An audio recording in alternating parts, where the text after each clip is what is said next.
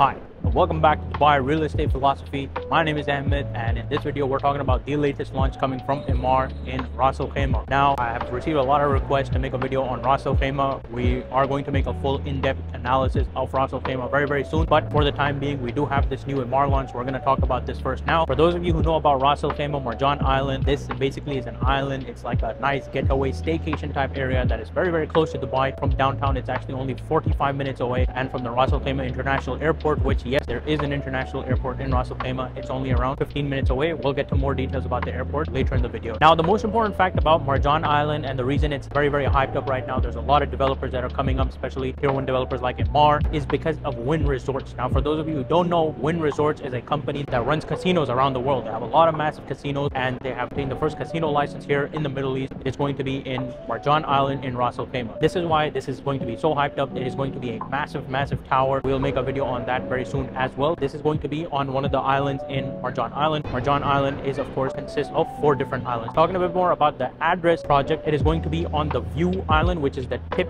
of all the 4 islands combined. And the reason it is called the View Island is because it does have the best views of the full-fledged ocean without any other developments coming in this way. Again, as I mentioned about the Wynn Resort, the reason it's very hyped up, Wynn Resort, they are investing over $5 billion in this project. Not only that, they have also ordered 10 Boeing planes as well, which will be running a Wynn Airlines that will be basically running flight around the world directly into Ras Al Khaimah Airport. So you can imagine the kind of traffic there will be here in the future in Marjan Island. And of course, that's why it makes this project very amazing as well for those of you who want to short-term rent it out, long-term rent it out, or have it as like a secondary vacation home as well, or want to make that sweet capital appreciation that's going to be there once all these developments are going to be completed in around 2027 to 2028. Now, moving towards the Emaar project, this is going to be an Address branded project. Now, for those of you who know, Address is an Emaar brand. It is the hospitality brand of Emaar. These are not going to be hotel apartments. They're basically going to have the design ethos, the furnishings, all these kind of things that Address bring with their vast experience in hospitality. The previous launch, they did launch a couple of buildings before, so this is the second phase launch.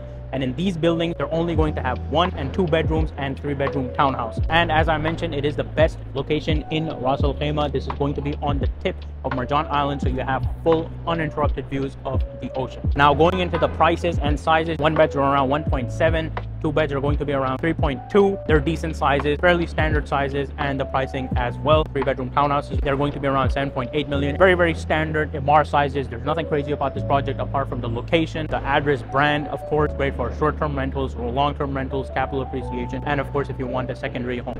And a lot of people, they do that where they can buy something, especially in the first phase launch. We did have a lot of clients who bought it for themselves as well, but of course they're not going to live in Ras Al Khaimah, so they will be using it as a vacation home, and the rest of the time they can let it out on Airbnb, so make that sweet return on investment, and of course use it for themselves as well as like a nice staycation area, because it is Address branded. The lobbies are going to be amazing, furnishings, all these kind of services that do come with that Address brand. The hotel design ethos is going to be an amazing one. Emaar is not the only tier 1 developer that is over there. We have Al Dar, which is moved in a massive way. We had Nikki Beach over there. Of course, we have a lot of existing hotels. We have Move and Pick over there. We have Hilton over there. We have the Pullman Hotel over there as well. We also have the Radisson Blu. So this is going to be a very hotel staycation type destination type area. And of course, Emaar being a tier 1 developer, one of the best developers in Dubai, they have secured this amazing plot in the best area, as I mentioned, the View Island, right in front. Beautiful beaches. They have their own private beach. Yes, they do have their own private beach access, all the amenities and everything that come with it. Right next to it is going to be, as I mentioned, the Wynn Resort with the casino and everything. So it's fairly close to the casino. It's fairly close to everything else. Currently, there are quite a massive amount of visitors, but according to the statistics, they're expecting around 10,000 hotel rooms that are already there. This is going to add to that pile, but supply is very much less than demand. Of course, having the casino there and the hotel there, as I mentioned, Wynn Airlines is going to run their own Boeing planes to have direct flights around the world. You can imagine the crazy amount of visitors that are going to come, not only from around the GCC and the Asian side to come for the casino. Worldwide, people are going to come. They're going to need hotels. They're going to need amenities. They're going to need beaches. All these things are going to be provided. You being an investor, a landlord, you can capitalize on that great opportunity right now. Again, this is the second phase. First phase is done. This is going to be the second phase. There are going to be a couple of more phases. As we know, in each phase, the prices, they keep increasing. They appreciate at least 5% to 10% by the developer themselves. So by the time this project is going to be completed, it is going to be around 2027 2027 to 2028, the entire island, most of the developments will be completed, and that is the time where you're going to make that capital appreciation. That is the time when the casino starts rolling in, the visitors start coming in. You will really get to see